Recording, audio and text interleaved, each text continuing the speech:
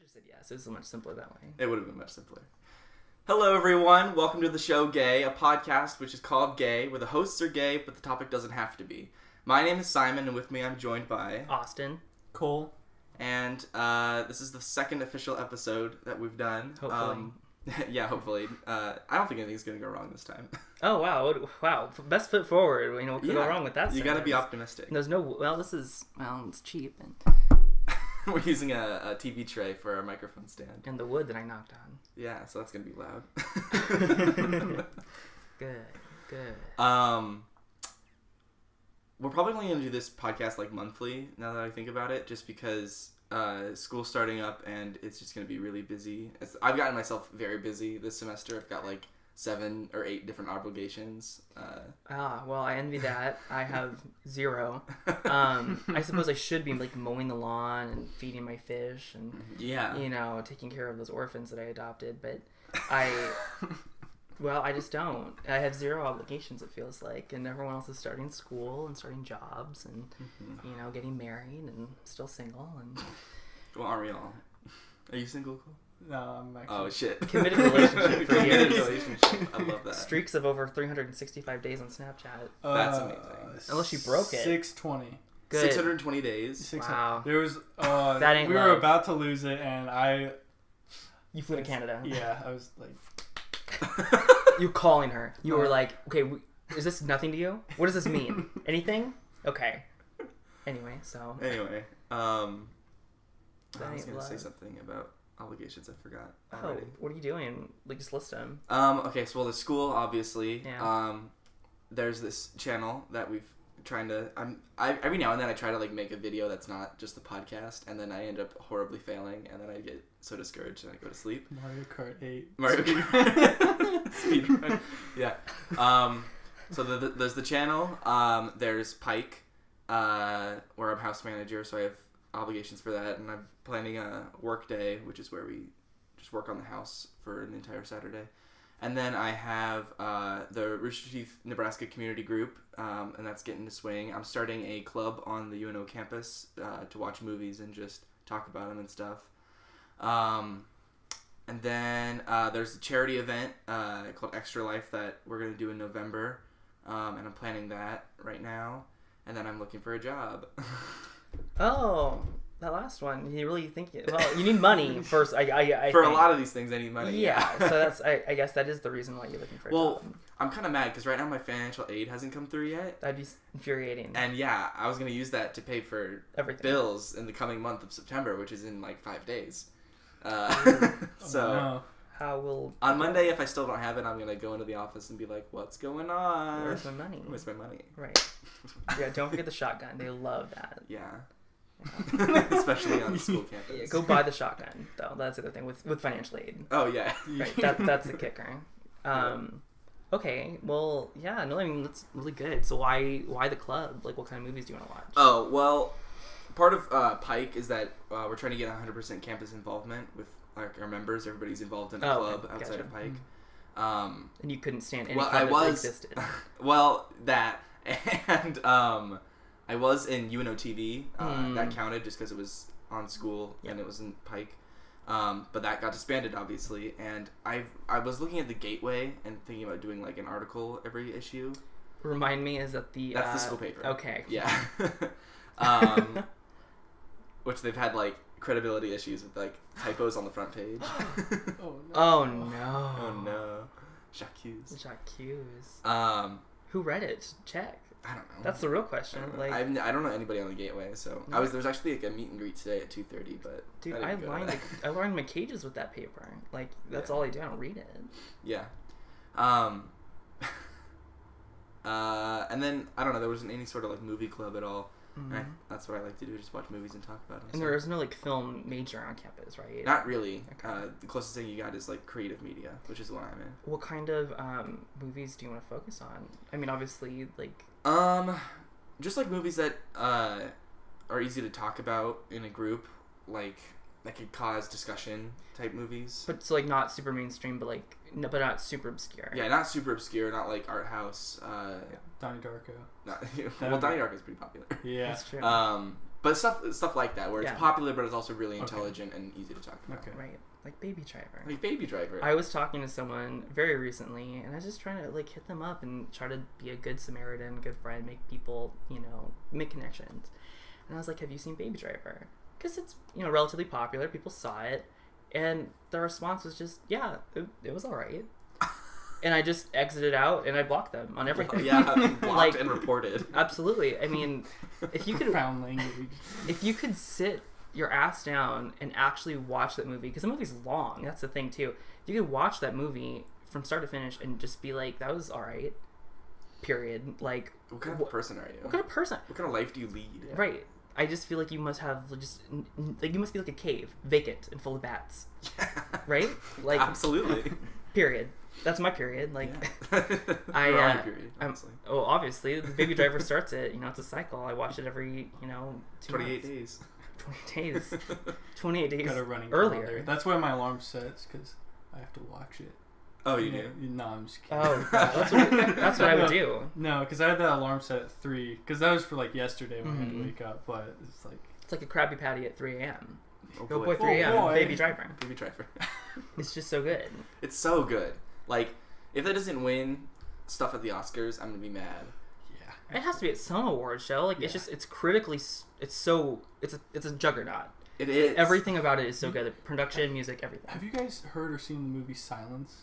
It's with with Scorsese directed it, right? Yes. It's got Andrew Garfield in it and Adam Driver. Yeah. And Liam Neeson. Yeah. And it was like there's only one nomination for it last year. Yeah, it got swept under the rug, kind of. Like, I didn't see any advertising for it, so they didn't must have had like a good advertising budget.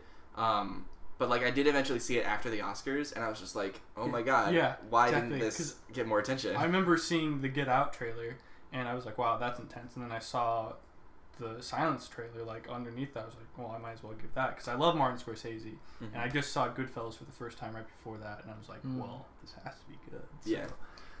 Is Get Out on this cycle, or did it... Yeah, it'll be on this cycle. Do you think that's going to get Oscar? It might get a nod. It might get some... Well, I don't know. Like cinematography. I don't know. Remind me though, with Oscars, it's not even just like a movie could be phenomenal, but unless it fits certain categories or certain like checkbox, it doesn't. And not even like about the movie, but like how they produced it. Right. Is that true? Probably behind the scenes. Yeah, that's probably true. First of all, the director has to submit the movie. Yeah. Like, they don't just review every movie because there's too many movies that come out. So like if and they might not even watch it. What's the guy's name? Michael Key? Yeah. Michael Key.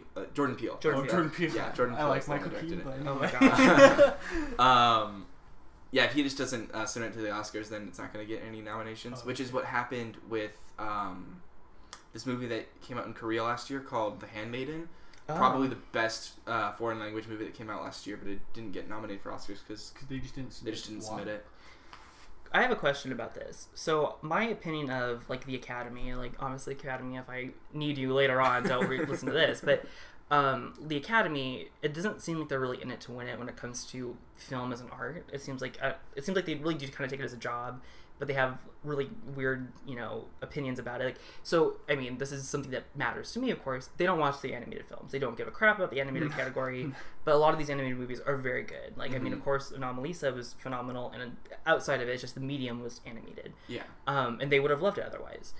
But with these foreign films, do you think it's the same thing where, like, there's no way it could be a viable candidate just because these people will not give it the time of day? Yeah. That's definitely because they should have a completely like whole different show, because like they're just there to see like the best movie, best actor. Unless a foreign film has like a cult following, it usually like in the Academy probably won't give it much thought if watch it at all. Yeah. That's why like I think what was the movie? It won Son of Saul. It won I think 2 years ago. Okay. I think it got a lot of recognition because of all the people that were like super hey, watch this movie about it. But other movies I don't know. I don't watch a lot of foreign films myself. That's the other thing, is that it's kind of a cycle where like it's not, I don't listen to the Academy directly, but it's a trickle down thing where if they're not watching it, if it's not culturally relevant and put in my face, I wouldn't see it. And it's not like I don't like foreign films. I love foreign crap, period. Like, so I don't know. I just and they gave it a whole different light to it too as well. Because like 2 years ago, they did like the segment on the documentaries or whatever, and like they had Louis C.K. like come out and announce it. And it was like that's probably like one of the last people you want to do it, because he literally just kind of made fun of it, and then he opens up the card and he's like, and it's Mad Max. I was just kidding, like, because Mad Max did win a lot of them. So I would still like. I mean, obviously, I get as a comedian what he's doing, but I'd still be so pissed. What little recognition as a documentarian you would get, like, just an insult. Yeah. And plus, the last 2 years of the Academy have been kind of, I shouldn't say weird, but it's been definitely different compared to the last, like, you know. Yeah. Usually, the movie that wins Best Director ends up being the one winning Best Picture, just because the director's got the most influence over the picture.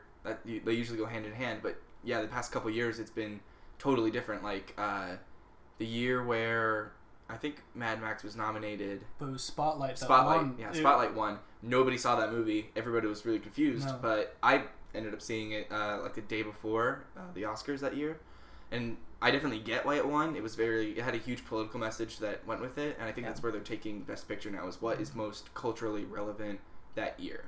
Right, because then Moonlight won it the next year. Exactly. Yeah. Because also the year before, that was the whole thing with like the no black actors, and then Straight Outta Compton was nominated, and then they had Chris Rock host the Oscars, right? Yeah. And then the next year they had Moonlight win it, and that's where I also felt like, well, Moonlight's a very good movie. I would say that. But I also did see La La Land, and La La Land was definitely, I thought, better than Moonlight. But also I would say what was better than Moonlight was the movie with Jeff Bridges and Chris Pine. Hell or High Water? Yes. Yeah. And I would say that was even probably better than that, just because like that was just a deep thought movie. Yeah. So I did feel La La Land was, I don't want to use the word overhyped because that doesn't really sell it, but like Best Picture is a really interesting thing to put onto it, just because, especially with the category of you know, how relevant is it to culture and everything. Like, it really is just sort of a, you know, it's a good repeat of tropes that we've seen before, and it's a good heartfelt film of that kind of celebration, but it's not anything super profound in it, you know, where like, again, like Moonlight just kind of tackles an issue, and so I can understand choosing that over that. But, you know, the other movies, like you mentioned, like, you know, is this really the category of profound movies we want to have? I think what Cole is saying that is that, like, 5 years ago, Hell or High Water or, like, La La Land would have definitely beat out Moonlight, but they're sort of changing the category this past couple years, and that's why Moonlight ended up winning. The first Muslim lead actor? Yeah, the first Islamic actor to win a Best Supporting Actor role. He won for Moonlight this past year. It was Mahershala Ali, I think is what his name is. And he's been in a bunch of movies. He's an American actor, but it was nice to see him win. Right. Yeah, I don't know. I mean, also because with the La La Land, like, it's kind of hard too as well, because like a lot of the other movies I didn't think. Because Hell or High Water, I definitely thought it should have been up there. But like a lot of the other movies, I don't know if they could have really competed with La La Land either. Because I saw The Arrival. It was okay. Like it won sound design, or whatever that category is called, sound editing, I think. And I definitely agree with that. It had like some amazingly produced sounds in it. But like I see what you're saying. Right. And then the same tier. I mean, but also Hacksaw Ridge. That movie was amazing, but then it also gets discredited because it was directed by Mel Gibson, and Mel Gibson has a poor history with the Academy. It's true. So that's the only reason why, because it got rated like an 86 on Rotten Tomatoes. I'm not gonna lie, like, knowing what I do know about Hacksaw Ridge, I would be surprised that wouldn't itself get the picture forward. Maybe not the director, but you know, like. And because like, also this is personal bias too, because if you guys ever heard or seen the movie Fury with Brad Pitt, Shia LaBeouf. I heard about that movie. I heard it was bad. Yes. It kind of, I don't know. I personally loved it just because of the casting and the message behind it. It's not really a big message behind it, but it's like, it's just story driven, I guess. It's not moral, more than that. So, I don't know. I love the casting behind it. Shia LaBeouf in it is like automatically wins my heart. Okay. But I like that movie more than Hacksaw Ridge. But I don't say that it's a better movie. Just because Hacksaw Ridge was so well done. So they were on the same block though. I would say so. Okay. But I mean, like during the cycle, they were on the same cycle. Yeah. Okay. Well, no, actually, no, they weren't. I don't think so, because I think Fury was year before. Okay. And then Hacksaw Ridge. I want to talk about the Moonlight, significant thing, because obviously, like, the idea is black, gay, right? As two concepts, that's, I mean, no offense to the Academy, I suppose, but I assume that that's what they would look at as far as how it's relevant. But that movie reminded me a lot of, like, the movie Precious, where a lot of the kind of ideas and certain, like, setups are very, like, relevant, of course, but it's such a specific plot. It's such a contrived situation. It doesn't mean it's a bad movie, but it's just not a universal exploration of the problems that people face. Mm-hmm. But that's kind of how it's presented. Because, like, it's not that I don't think people feel the way that the characters do in Moonlight, but this is not everybody. This is not a typical experience that gay people face or that black people face, but it is a very hard, compelling story. I definitely thought the way that the main actor in Moonlight portrayed his character was super unrelatable. Like, he just seemed like a shell. Like, when he's an adult? Like, all through his life. Like, he barely spoke, which I think was on purpose. So that's just, like, a difference between me and the director's vision.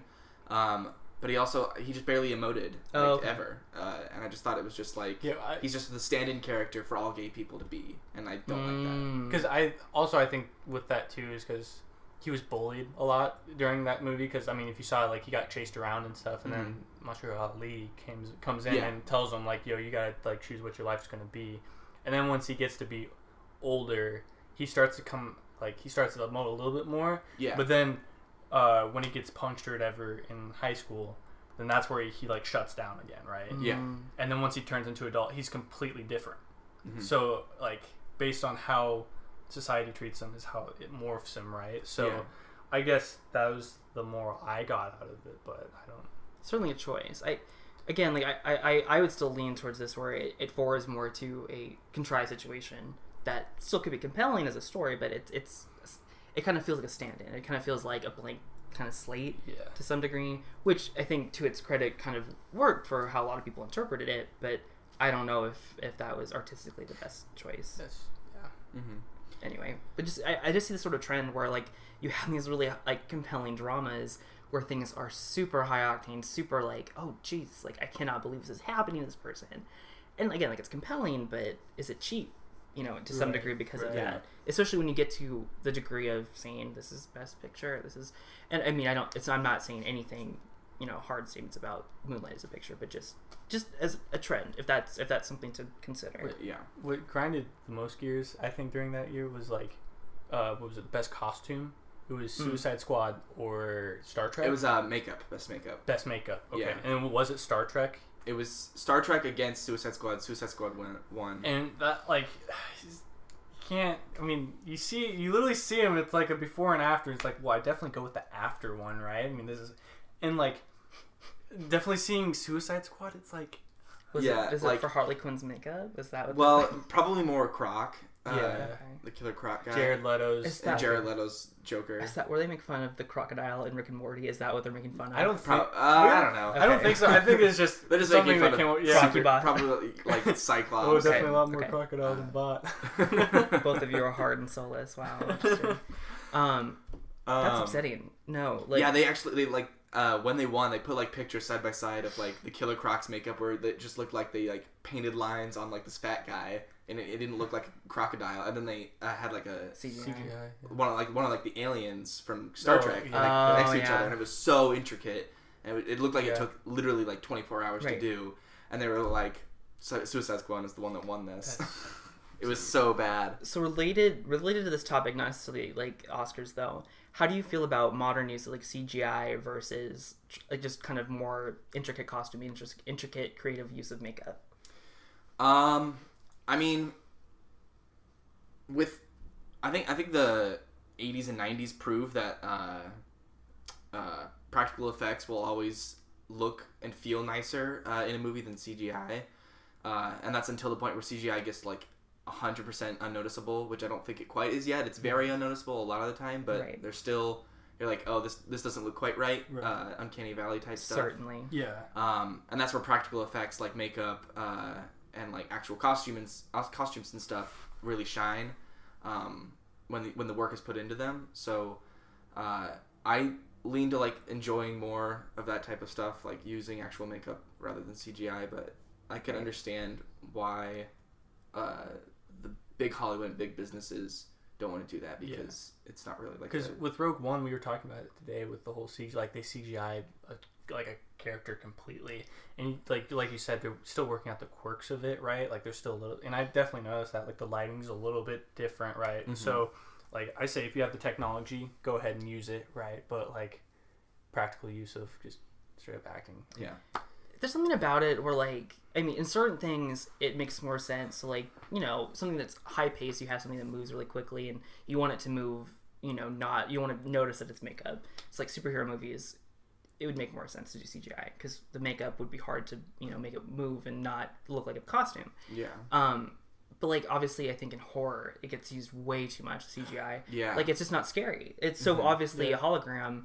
and there's just something about... It can be shitty and still be so scary. Yeah. And it can just be so visceral. It's all about the fear of the unknown. That's what I think horror genres need to more thrive off of. Yeah, and I mean, also, too, because, like, horror films don't get enough credit for a lot of the things that they do. Because, like, if you see it, horror films are, like, rated so much lower just because of the budget, and it's just not as, like, well-produced. They're not written very well. Okay. No star actors. That's also weird, and I don't like that, but that's true. Pin in that, because, like, related... So remember that movie Zombievers? Yeah. So that movie obviously overall kind of sucked. Yeah. But it didn't suck in the way that a lot of horror movies do. Like, it was written pretty well. Like Zombievers? Zombievers.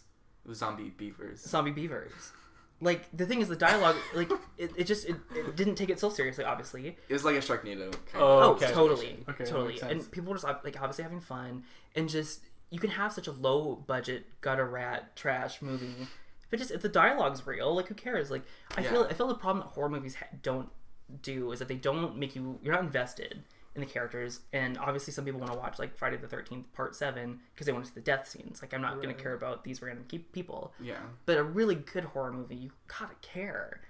Conjuring. I mean, that's because I'm not a big fan of horror movies, but I always say like The Conjuring was just a solid straight up movie because they get into character depth. I still haven't seen Conjuring 2. I haven't seen the new Annabelle. I saw the first one. And you saw the first one? That I barely watched it because the whole time I was like... I saw Annabelle at the beach. Is that the second one? I imagine so. I mean, the thing with, like...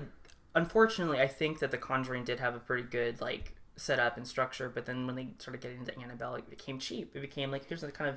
They've turned it into sort of like a franchise now. Right. Kind of like superhero movies are, where it's just like... each movie in the series sort of means something in this greater picture that they're trying to paint. And you think about it, it's one of the few that like modern ones, right? Because I mean, Friday the 13th, that's practically dead. Michael Myers. They keep trying to bring it back, but I agree. Yeah, it's dead, and it's more modern, right? It's like a whole different thing. Like Insidious, kinda, right? But at the same time, it's like everybody buckle up because we're going to be dealing with a lot of monster movies pretty soon. The Mummy came out. That is unfortunately the first of many. The DUCU, the Dark Universe Cinematic Universe. Yep. Embarrassing. I don't even know if they're still. I mean, tell me it flopped. So they maybe the Mummy flopped huge. Great. Like entirely, and I don't know if that's going to discourage them from continuing this idea that they had. Right. But yeah, they were. The idea was like they were going to do the Mummy, the Wolfman, Dracula. Angelina Jolie was casted to play the Bride of Frankenstein in like a sequel of the Frankenstein movie they were going to make. Yeah, Frankenstein, Dr. Jekyll, Mr. Hyde. And so with the Mummy, this is the one with Tom Cruise. Yeah, the one with Tom Cruise. That was supposed to start the whole thing that they were going to do. It's so weird because, you know, the Mummy, what's that guy's name? Brendan Fraser? Yeah. So that's apparently technically part of that, like, not this universe expanded, but that's like, it's supposed to be the Mummy. Like, that's I never realized that. And I think that's its strength, is that it just seems so, there's a mummy, that's kind of the plot, and everything just seems very self-contained. It felt more like a adventuristic, like National Treasure 2 kind of take on like just this Egyptian mummy atmosphere that's surrounded it. And there's a little bit of comedy, but it's still pretty serious. Like, and that's just, I don't think it's that hard, but for some reason, I don't know, it's through production and filters of this, you know, the script and directing, but they just make such obviously bad choices. Yeah, and that's a lot to do with like probably the producers' decisions more. Well, and if they hire a bad director, they hire a bad director. the producers have like a different vision in their head rather than the director. Because the director's focused on this movie, and the producers are focused on what can they get out of this movie, picture, what can this movie mean to other movies that they make, type thing. And so that's usually where bad movies get made, is that disconnect. I want to see more of these movies where compare the new Mummy versus I'm gonna say the old Mummy, but like Brendan Fraser Mummy. Mm-hmm. Brendan Fraser Mummy, if I critique it, I'm gonna say negative things that take away from the general positive whole. But if I critique the new Mummy, I'm basically just taking out of a trash bin. Like, there's not really any like structure to be like, this is a solid movie to critique. Like, I can't even give it that satisfaction. Yeah. But there's so many of these movies that get made, and like, I feel bad about saying this, but that's how I felt about Doctor Strange. That's how I felt about something. It's just, I felt like someone put it out, and now, like, what was I supposed to do with this? It wasn't a standalone movie. It wasn't enjoyable. Yeah, but I think with Marvel too, they do is like, it's building blocks almost, because like, you know, because they're building it up for Ragnarok. Like, because Ragnarok's supposed to be huge. Like, this is what they're preparing for. That's coming out. Yeah. Yeah. And so with that, it's like, it's kind of weird too, because like, they still haven't came out with the Black Widow movie, and the Avengers came out in 2012. 2011? 12, I think. Yeah, 12. Yeah. And they've been planning that for a while, but now they just released the dates and stuff, and like, it's been so long. Is there a Black Widow movie? They're planning on making one. Really? Yeah, because what I've heard from my friend is, I mean, don't at me at this, but what I heard is Marvel is like a big trust, like in Toys R Us or like toy companies, right? Yeah, they really care about toys, right? And so what they talk about is like, well, people aren't going to buy a Black Widow character or action figure because it's like, it's a woman, like a woman lead, so they canceled the movie on it, and I'm like, wow, that says something, but like, it says a lot. That says something that like, why would you cancel? Because like, she's like one of the few predominantly women characters or women leads. The first one in the Avengers, right? Yeah. And then they just had Scarlet Witch. Yeah. And then they're gonna have some other one, right? I'm blanking. She was pretty much the badass woman character before Wonder Woman in like this new series of movies. Yeah, exactly. And like, so you're not gonna sell toys on that because it's a woman. Like, what are those little girls that want to watch these movies? In fact, I think that would boom even more, right? Yeah, because it's just an added market. It's not like you're gonna lose all of the marketing they did for Wonder Woman, where they're like, women only. Like, they just made it such a huge controversy for a good reason, because people are like, oh, it's the first woman thing. Like, that's what that's. Are you kidding me? You'd make so much money. Are they planning on making it like a decade after? Like, her origin story will be her 10 years after she was in the Avengers. She'll have to be like younger, but like that's. And then they still have to make a Hulk movie. Well, because the original one, because Ed Norton, like, Hulk's one of those situations where I just don't know why they can't get it right. Right. Like, they've tried like 2 or 3 times, and they just keep, it's like Spider-Man. They can't do it right. It's just like Spider-Man. But I think now they have it lined up. Correctly. Yeah. So Mark Ruffalo's in for the stay. The ride of his life. The ride of his life. Yeah, the stay. But did you guys hear that Tony Stark Robert Downey Jr. Tony Stark. He wants out. He doesn't want to be in the movies anymore. And they're talking about how they're going to replace him and stuff. And like, keep getting his messages in bottles. Yes. I think it'd be really funny if they just totally replace him. Like he's in for Infinity Wars, like the one that's coming out next year. Is he in for the second part of that? He says, what I've heard is like, he's wanted out since Age of Ultron. Yeah. And they begged him to do every other movie past that. And now he's like cutting the line. He's like, no. He'll probably die in the first one, and that'll be the climax. Because isn't that in the comics? Is like, he's supposed to die. Yeah, so then they'll probably kill him. Yeah. And that would be a good way, because that's the other thing I hate about Marvel is they never kill anybody. Yeah. Like, I really thought Civil War would have been so much more impactful if the War Machine guy had died when he got like hit.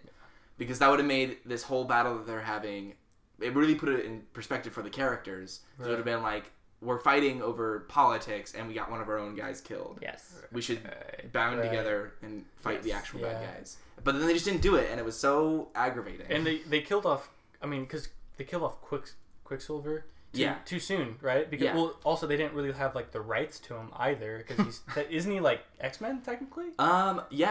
Because I was confused about that, because there's a Quicksilver in one of the X-Men Origin movies, and I was like, is this the same character? Am I supposed to... And I think they're doing like a little bit of a crossover with that, and like that's what they did with Ultron, is that they filmed a whole bunch of these deaths of all these different superheroes, so that when people tried to leak stuff, like they couldn't leak out the right information, so they went with Quicksilver. And so like Quicksilver, I wish he just would have stayed. I mean, it was definitely impactful, but I don't know. I liked him as a character. Yeah, I just thought it was, for that specifically, like you said, it was too soon, where like the only character it really had an impact on was the sister. And so we've got her around to deal with that, but that's another reason I hate Marvel, is that they don't develop the emotions, or they don't let the actors develop their emotions with their scenes. They just give them lines, and they have to feed us the lines, and we're supposed to feel impacted by the words they say, but not by the way that they say them. Right. I just hate Marvel movies that do that, which is all of them. Of course. Of course. But yeah, if they had kept Quicksilver around and he had become like this fan favorite, and then they killed him, then that would have been a totally different thing. It would have been more impactful. Yeah. I don't know. I like Christian Slater. I mean, like, who else could you get as Ultron? So, like, I don't know. Oh my gosh. Should probably watch that movie. I'm sorry. No. I was gonna change the subject. If my mom watched Age of Ultron for a month straight. She put it on every single night. My mom does this. She puts it on every single night. And I remember by week 2, like to week 3, she was like, "I still haven't seen the movie yet." For like 8 months, my mom watched Age of Ultron. No, for Andrea McCall. For a month. A month. But even then, right? Still for a month. For a month. Like, it was probably even like 2 months, because she was like, "Oh, I have to cut down this a little bit." But like, she put it on for a month, and like she would fall asleep to it, right? Because it's like that's what put her to sleep. And I'm like, you should sit down and watch it. Like, don't quit leaving the room and like, you know, doing other things. Watch it. Yeah, for a month. I hate people, and I have a friend who does this. It's not anybody you guys know. But anytime I go to a theater movie with her, she at least checks her phone once, and during the movie, yeah. And like, she's got the brightness all the way down, and she's not bothering anybody. But I think to myself, how do you get yourself into a situation where you can't sit down for 2-3 hours and not look at your phone? That's true. Especially when there's something in front of you that's supposed to be stimulating you. So stimulating. Like, yeah, and you're in a huge theater, and we were in Dunkirk, and she still checked her phone like 2 or 3 times. During Dunkirk. And that movie's loud. It's loud. Yeah. And I just don't understand how she wasn't just pulled into the movie. Right. It's just... Oh well. Right. I will say I kind of have a bad habit without just checking my phone in general, right? It's probably because there was no women in it. There were women, but they were not in. No, predominantly. Yeah. Oh right. My gosh. That's... Yeah, but there also weren't any like black people. But that's historically. You mean in 1940s Europe, and was it obviously Dunkirk. Yeah. Like, obviously it makes sense, but people were still mad about it. Right. Yeah. So. I mean, it's what it is, I suppose. People are gonna say stuff. Mm-hmm. I mean, really, it's weird because whenever I hear that about these kind of movies, my initial thing is to not even engage in that argument, because I think it's just so boring to keep doing these World War II movies. Yeah, like World War II is so overdone. It's so overdone, and what gets me about it is that you never gain anything new from it. Obviously the Nazis are the bad guys, right? And it's so stupid if they're not. First of all, yeah. And so on that side note, I'm really just over any sort of discussion of what if the Nazis won, or what if the Confederacy won, for example. I looked at it like bullcrap. I looked at it like that, but then now I'm just thinking more of like war stories and stuff, because like. Because like early 2000s with like Saving Private Ryan, they were just trying to depict it and try to get as realistic as possible to get you to feel it, right? Yeah, true. And then when you get later on, when you get like Fury and Hacksaw Ridge, those are more like stories, and this is like what happened. Yeah, they're picking a story in the context, and they're telling that story. Yes, that's the only reason. So good. Those are good ideas. But that's Dunkirk was World War II movie though, right? It wasn't really. No, it was. It was just the story about how they got these 300,000 European soldiers off of the beach of Dunkirk. Okay. During when like they projected to only get like 30 to 45,000, and they got 300,000 out. That's incredible. Yeah, it was incredible. Okay. Wow. So that's sort of what it's about. Okay. Better than a lot of the stuff that I see. It's still, the thing is, it still has that sort of like engagement. Like when I think of a movie that tells a story about in the context, I think this person's living in Nazi Germany and like Munich, and their story involves the interpersonalities of the people they know, and then they just have to deal with the context of being in a Nazi Germany. Mm-hmm. Like war movies are kind of always war movies, regardless of how you flip them, I feel. Yeah. And yeah, I don't know. That maybe is a hard opinion. Because you think about like the movies that we watch and like we like they're good, or the ones on our side, but the like the very few are told on like Germany's side. The one that is like very well known is Valkyrie with Tom Cruise. And I'm like watching that as a 6-year-old and like I was so, because that was the most overhyped movie. It's like, you know, planes dropping bombs, Tom Cruise with an eye patch, you know, and then it's like just talking. What's the Tarantino movie? Oh, Inglourious Basterds. I swear to God, those two movies came out at the same time, and I saw the ads on TV, and like obviously one is a comedy, and the other one is a serious Nazi war. And I was like, are these the same movie? Right. Like, because one is very is like, oh guys, to this day I don't know which one's which. It very much confuses me. Just think Brad Pitt, Tom Cruise. That doesn't help me. Oh. Who are they? Brad Pitt is in 3 war movies. He's in Inglourious Basterds, Fury, and then he was just in War Machine with the Netflix special. So Gotcha. Yeah, okay. I don't know. Well, technically 4, because Mr. and Mrs. Smith, that was a war. Oh my. And you don't count World War Z. Oh man. It's like a war. I still actually haven't seen World War Z. It's bad. I watched the South Park episode. I think I'm good. Yeah, you pretty much got it. Have you read the book? No, I want to borrow it. I own it. Oh my gosh. World War Z. Like the book is really good. Like really? Yeah, and that's why people were really excited for World War Z. Okay. But pretty much the only thing that the movie and the book have in common is the name. Like the movie totally shits on the name of the book. Is it kind of like The Purge, where like everyone has that kind of idea of it, but for some reason the first movie was like a story within the context of The Purge? Yeah. So the way that World War Z, the book, is told is that it's a bunch of different stories. It's like sort of an anthology of all these different sides of the zombie invasion. That's good. It's a good idea. Yeah. And then the movie is, of course, just one. Yeah. And it's a boring one. Yes. Yeah, because when you try to cram that much stuff into it, it gets bad. Like people are saying World War Z would work better as like a Netflix special. Oh, absolutely. Okay. Well, first of all, it's an anthology. HBO. Yeah. Why would HBO? Series and TV is just such a good medium. I think it's honestly a much more perfect medium than movies. I love movies and the value, like the time limitations. I think it adds a lot of things, but people try to cram these things in. Like a lot of these superhero movies and everything, I think that honestly one of the weakest things about these anthologies is that they're in movie form. Yeah. Because they have to have a self-contained story each time, and that really is a detriment. Because it has to have the same rise and fall climax that TV doesn't have. And I guess we'll see, because Marvel's doing, they've got like their movie thing, but they're also doing like their Netflix thing. Yes. And they've got the Marvel Defenders that just came out. I haven't seen any of those Marvel shows. I haven't seen Daredevil, Jessica Jones, Iron Fist, or whatever. Luke Cage. Yeah, Luke Cage. I didn't see any of them, so I don't know how well that's going to do, but that, I think, would just be a better medium to do it through. I think so too. Exactly. Because like you can develop all the characters a lot more intensely. This is weird. I hear a lot of like higher critique of those movies or those things more than the movies. Like the movies are always like, that was a good movie, period. But then whenever I hear about these shows, I always hear like really serious drama, like because like they can expand upon it, and you mentioned this before, you get to see the emotions through acting because there's time, because they actually have time and different moments to show it. Character development is a lot more thorough. Yeah. Wait a minute, Daredevil. With the Daredevil movies, is that Ryan Reynolds? Yeah, is he in the movies or is he in the show? You're thinking of Deadpool. No, I'm thinking of Daredevil because he's also Daredevil. I thought that was someone. I think that was someone else. I'm thinking of Green Lantern. That's Green Lantern's what you're thinking of. Yeah. My bad.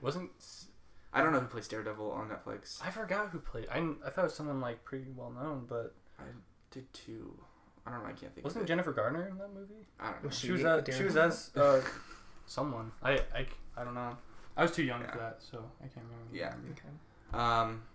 But yeah, I hear great things about the Netflix Daredevil. I hear great things about the Netflix Jessica Jones. Heard bad things about the Iron Fist. Luke Cage was Luke Cage. I like Luke Cage. I think I've heard that as well from other people. Okay. What I don't get is how Netflix keeps on putting out all these Netflix specials, because they're not really special after a while. If all of them are like, well, I think none of us Netflix is just trying to turn into its own network. Yeah, its own like production, big production Hollywood studio, where like you have your movie made. How do you want to distribute it? Do you want to distribute it through Paramount? Do you want to distribute it through Amazon Video? Do you want to distribute it through Netflix? Yeah, right. You have all these options now, and I think Netflix has been like the leading front to give that option. That's like obviously Netflix is good because it stands outside of like the production values of a lot of like mainstream things. You see a lot of new interesting things. But with movies, I feel like that would be such a... I don't know how they would make money. How do you add charges to go to see movies? Isn't Netflix like a lot like super in debt right now? Because that's what I hear. Like they're I don't know. They're millions of dollars in debt right now. I think they're probably specials. I think their goal is probably to invest and hopefully see returns. But I could see that because that's what that's what Bezos did with Amazon, kind of, because he just kept on putting the money back through the company. But I think that's what Netflix might be doing as well. Yeah, and it could have a possible. Yikes. I hope not. I mean, Netflix is great. So yeah, I love Netflix. It's like I don't have HBO. That's how Netflix is how I get my TV. Basically. I have Netflix and HBO. Like, because I still haven't seen Game of Thrones. Me neither. And I have HBO too. Like that's the worst There's part. no excuse. And so there's no excuse for you. Exactly. You're right. So I don't know. Right now I kind of like HBO where it's at right now because it's shifting into a Netflix like structure because they're also coming out with HBO Productions. Mm-hmm. Yeah. And they have like their comedy stuff with, I know they had TJ Miller, and then they just came out with a documentary series called The Defiant Ones with like Dr. Dre, Eminem, Snoop. Yes. The only thing I don't like about HBO is that it almost self-insists upon adult content in a way of like, it's why I think that getting like a PG-13 rating or even like a PG rating on some things is almost a strength as a limitation because you're not forced to make lowbrow, everyone gets to enjoy the boobs and sex and everything. Because like one thing with Game of Thrones is that in the books you'll have all these scenes that are very dialogue based, and the dialogue's always there in the scene. But also in the show, the scene will have naked women making out in the background for no reason other than dressing. And you'll have shows like Girls or pretty much anything. You're gonna get a lot of dong and a lot of boobs, and I don't know if it really serves a purpose other than, hey, we're on this network, so we gotta have it. Yeah. And it's comfortable. Did you hear that The Walking Dead, like all like the producers of that show are suing AMC for just like undercutting them on like the amount they're paying them and undercutting them on like their rights as producers and stuff. So there's like this huge lawsuit right now, and if these producers end up winning, they could move the show over to HBO, where like it would be a lot more violent and they'd actually be able to portray what's happening in the comics on the show. I mean, that if you want to stick to the comics and want to stick to what's true, then yeah, go for it, because like that seems definitely viable. But also HBO is a paid, like, because AMC is broadcasted. Yeah, it's cable TV. So I guess you would lose a lot of viewership, right? But at the same time, you're still making the revenue. Exactly. HBO would make so much money. Well, they'd make a lot of money, and also I don't even know if they'd lose viewership because Walking Dead's the most watched show on cable, but Game of Thrones is the most watched show ever. So you have all those people still watching HBO, still have HBO subscriptions. I feel like The Walking Dead would pull just as big of an audience. That makes sense. I would worry about the artistic integrity because it's so far into the show already that all of a sudden you have a very change in production value. Yeah, well, the idea was that maybe they would not reboot it, but just sort of like end the AMC show with like maybe Rick dies or something, and then that's where they conclude the AMC show, and then they pick up where that leaves off in like a second series. I'm not gonna lie, I was thinking like Rick and Morty. They should do that. Like, put that over to HBO, and then I had Rick in my head, and then you said they should kill Rick. I'm like, no, they shouldn't. What more could they add on Rick and Morty that isn't already there? Jesus. Just Morty? No, that's. You guys excited for the new episode tonight? Oh yes, I love that. I love Rick and Morty. It's so good. It's too good. We were just getting into a deep conversation about Rick and Morty, and like I remember when Austin first showed me it about 2 years ago. I was like, there's like, it's just straight up funny. There can't be anything else to it, really. He burps every second. Like, yeah, because didn't Adult Swim tell him? I heard that Adult Swim had to tell them like Rick has to stop burping because like that's a little annoying. Yeah, no, the pilot episode is certainly like different. That's like the best pilot episode probably ever. Yeah, I love that. Like, there's no better way to set the stage than that. So it's really good. Well, we have about 30 seconds left. You guys want to add anything else? We talked about movies pretty much the entire time. It's a great topic. I love it. It was great. It was great. Yeah. I think we're good. All right. Cool. Thank you everybody for watching. We ended up going a little shorter this time because people were telling me that it was too long, and so hopefully cutting it back about 15 minutes. Audience demand was overwhelming. Like all those 50 people that watched the first one. That's a lot more than I expected. Yeah, hopefully this one does a little better because it's short. Anyway, thank you for watching. I don't know. We'll see you next month. Hopefully. Bye.